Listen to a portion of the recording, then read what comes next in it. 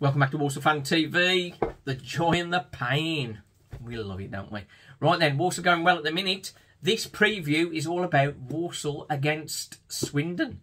Swindon are doing pretty well as well, despite their woes, as it were.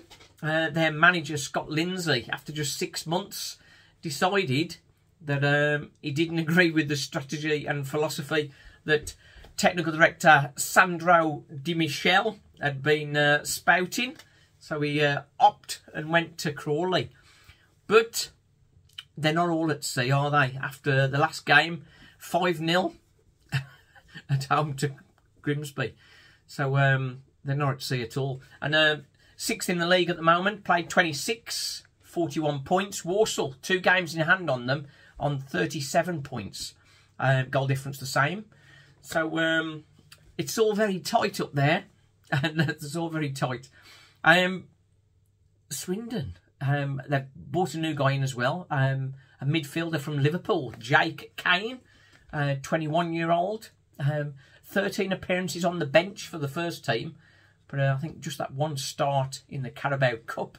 But he scored against Tranmere. So he's an interesting prospect if he gets to start.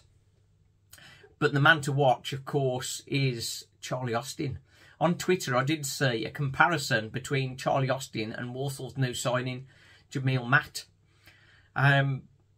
They came down in favour of Charlie Austin for his higher credentials, I guess. But nobody knows scoring in League 2 better than Jamille Matt. So it'll be interesting how that one pans out, really. Walsall, of course, moving on after Danny Johnson's exit. And let's see whether Jamille Matt can step right in and continue on from DJ's great scoring. Coming back to Swindon, I say results for them have been a bit mixed.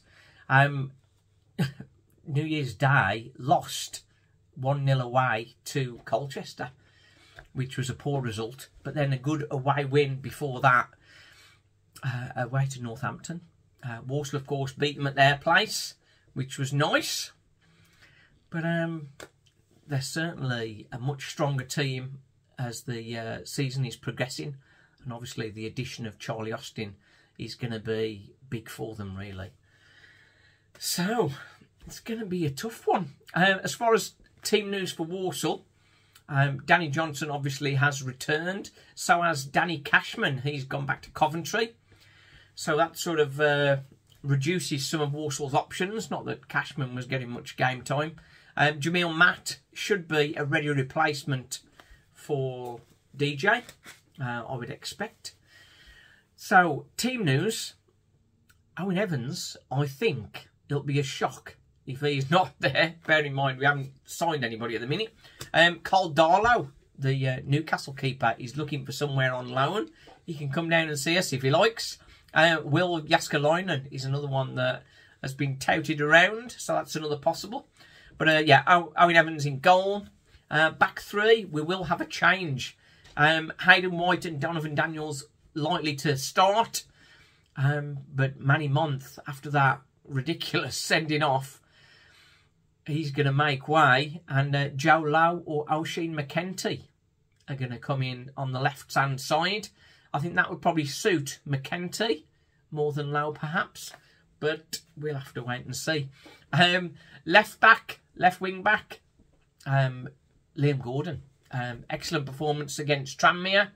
Not give him enough praise, really, I think. He has become quite solid and quite productive on that side. Right wing back, Tommy Knowles. Went off with sickness on Saturday.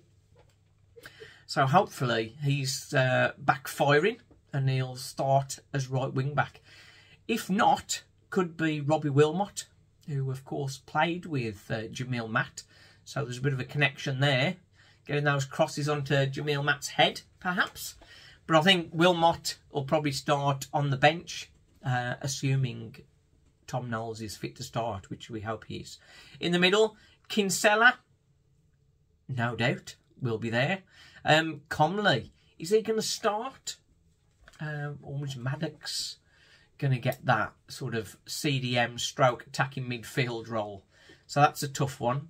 Hutch, he's another player who suffered with illness and fought his way through the game against Tranmere. Hopefully he's back on form. Ronan Mayer, he's one player who may move up the pecking order with Danny Cashman going back. So he may get some game time. But with Walsall in this promotion playoff race, it's a difficult time to blood the younger players. But if you're good enough, you're old enough. So we'll see whether he gets more game time as the season progresses. Up front, Jamille Matt, we would expect him to come in to start. Who's going to play alongside him? There is a possibility that Knowles could come back up front, but I think the right wing-back role is where he'll be. So it's a choice of Douglas James Taylor, Andy Williams and Connor Wilkinson. I think Andy Williams will get the shout. He's looked good in recent games, getting himself involved and linking up play. And he's always looking to catch people out and nick a goal. DJT, of course, is much quicker, so may cause Swindon some troubles. And Wilco, I think he doesn't look himself just yet. He needs more cameo appearances, I think, to build match fitness. So I think he would be on the bench as well. Right then, predictions. It's going to be a tough one. It's going to be a tough one, but I'm going for Walsall 2, Charlie Austin 1. If we can stop Swindon scoring, that would be pretty nice. As far as the Leicester game, I tried to book my season ticket spot, and the internet wouldn't let me book it. So in the end, I've got some tickets over near the manager's bench. So if you sit over there, I look forward to seeing you guys and saying hello. That's a week on Saturday for an early kickoff. Right then, that's enough for now.